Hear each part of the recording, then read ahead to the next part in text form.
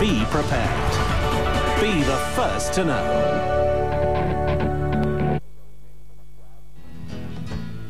The 180 were challenged by Travis to die by the line that he drew with his gun when the battle was nigh. Any man that would fight to the death cross over, but him that would live better fly. And over the line went 179. Hey, Santa Ana, we're killing your soldiers below, that men wherever they go will remember the Alamo. Johnny Cash was presented by President George W. Bush in a ceremony at Constitutional Hall in April with the National Medal of the Arts. He's won every major award there is to win in music. He is an American institution. When did you know you wanted to sing? I knew I wanted to sing when I was a very small boy. When I was probably 4 years old, my mother played a guitar, and I would sit with her, and she would sing, and I learned to sing along with her. How would you describe your voice, since there's no voice like it? I don't know, Larry. I mean, it's not, you don't hear yourself anywhere, right? I mean, there's no one. Are you a bass? I don't hear, no, I don't. I'm not a bass. I don't hear me like anybody else does. I'm sorry, I just don't. I don't hear a good strong voice. I guess I remember too much of the pneumonia. I don't know. I just, but my voice, I have to really work on my voice, on the vocals on my records to get it right. I just, I run out of air, I run out of breath, and I run off pitch. So you have to go over it a lot? Yeah, quite a bit. Maybe no more than the average person, but to me a lot, you know, who never had to do it a lot. Do you still enjoy singing? Oh, I love it. I love it. What is it? I love to go to the studio and stand there 10 or 12 hours a day. I love it. What is it? Yeah, I don't know. It's life. I mean, it must be with pneumonia, it's painful. It can hurt, right? Yeah, but what it did, but I don't have pneumonia now. So it doesn't hurt now to work that long. Do you miss audiences? I miss the audiences. But I see enough of people. And you know where I see a lot of people? June and I go shopping a lot. And malls? In malls. We love to go to malls. And some of the stores, the big ones, have these little electric cars, little electric wheelchairs. Mm-hmm. You riding them? Mm-hmm. I'm dangerous on those things. Yeah.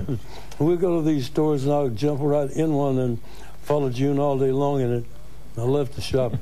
Where's home, Nashville? Near Nashville, Hendersonville. Don't people stop you all the time? Yeah, that's all right. You don't mind it? I don't mind. Why the black? Why do you always and only wear black? I wear the black for the poor and the beaten down, living in the hopeless, hungry side of town. I wear it for the prisoner who has long paid for his crime, but is there because he's a victim of the times. I wrote a song about why I wear black, but maybe that's not quite it. I wear black because I'm comfortable in it. But then in the summertime when it's hot, I'm comfortable in light blue. I don't think I've ever seen you in light blue. You ever do a concert in light blue? No. No. Never done a concert in anything but black. Are you a clothes freak? You walk into my clothes closet, it's dark in there. Dark. How many records have you sold? I don't know. Don't know. Biggest hit? I Walk the Line. I Walk the Line. It was a hit 3 times. I keep my eyes wide open all the time. I keep a close watch on this heart of mine. I keep my eyes wide open all the time. I keep the ends out for the tie that binds. Because you're mine, I walk the line.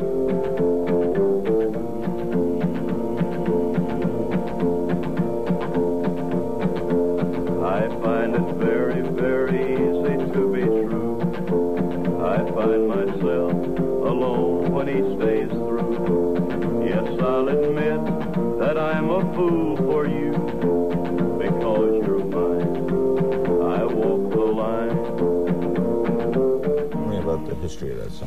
I walked the line. I went to see, let me see, where did the idea come from? Oh, I had a little recorder. I had a Wilcox Gay recorder, a tape recorder in the Air Force in 1952. And I was on the guitar. I was going doom doom doom doom doom doom doom doom doom doom doom.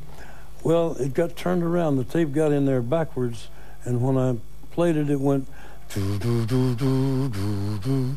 It had a kind of a drone sound, like I finally had on the record. But I couldn't figure out where that sound came from when I played it. But I took that sound. When I got home, when I was home from the Air Force, I was on the road, and that sound was haunting me again. And but then the line, because you're mine, I walked the line. It kept coming to me, you know. But I was coming to you. Young and not been married too long. Yeah, it kept coming to me, because you're mine. I walked the line, and then the words just naturally flowed. It was an easy song to write. How about A Boy Named Sue? That was Shel Silverstein's song. That's a funny song. Well, my daddy left home when I was 3. Didn't leave very much for my mom and me. Just this old guitar and an empty bottle of booze.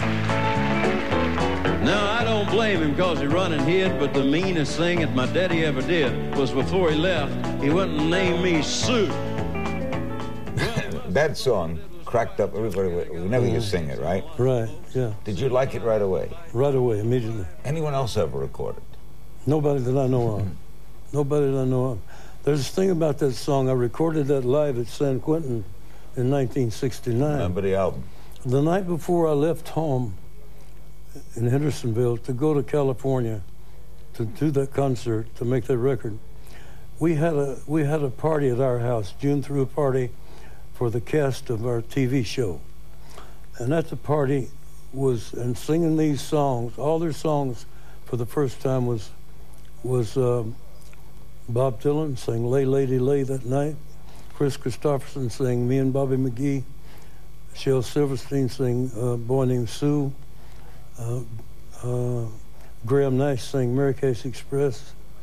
All at this party. Joni Mitchell sang Both Sides Now. All these songs were sung the first time at that party at my house that night. We were leaving the next day to go to California. And June said, take the words to A Boy Named Sue to California. You'll want to record that at San Quentin. I said, I don't have time to learn that song before the show. And she said, well, take them anyway. So I did. I took the words to A Boy Named Sue.